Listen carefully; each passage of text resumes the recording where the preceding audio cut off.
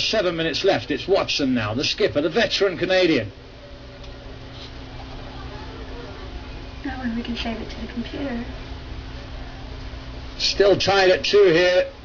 2 goals apiece with 6 minutes to go. Charleston 2, Dallas 2 in overtime at the end of the game. Here's Glinton for the Battery.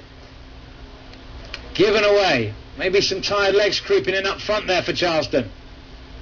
And Karolek just stops the attack. And now here's Fuller. Whipped out. Good ball to Harrington out on this near side. Up to McKnight. A little layoff for Harrington. He's going to have to stretch. He keeps it alive for Charleston. And now it's squared at Fuller.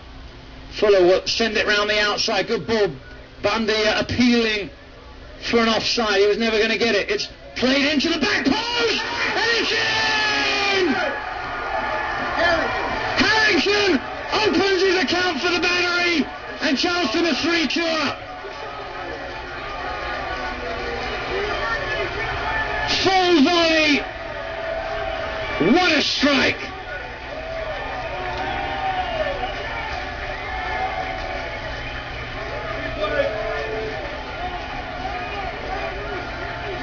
Great ball. Oh, what a finish. I think it was Lassane who whipped it in.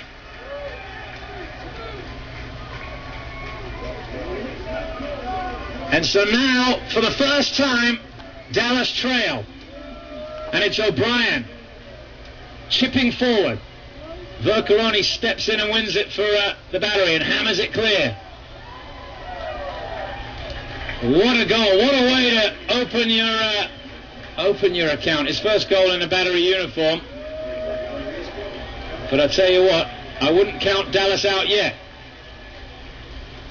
Here's Aduro, back to the big man, Cooper. Now Valakari to O'Brien, no nonsense, whacks it to the far side. And that'll be a throw-in for FC Dallas with 5 minutes to go. Here's Bundy.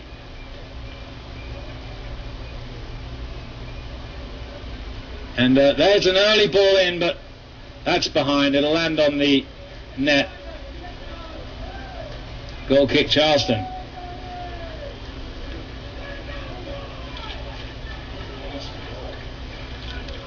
Let's hope the TV guys stayed around for that one. They often leave after half-time because they have to get back and do the broadcast.